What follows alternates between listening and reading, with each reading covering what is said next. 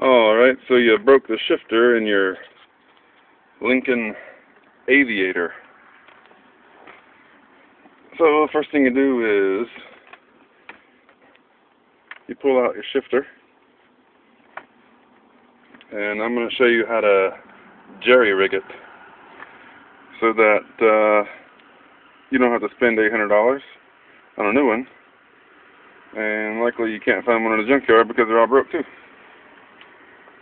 And these vehicles are only built for 2 years.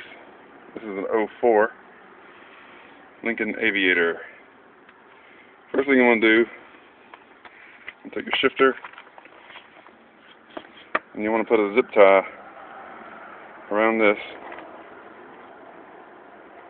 to hold this little piece up. This is going to be broke right here.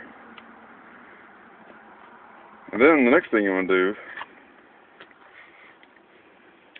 is, I'll show you. Oh, I gotta fix that. It didn't work. There's a tiny little micro switch, which if you just follow this wire right here,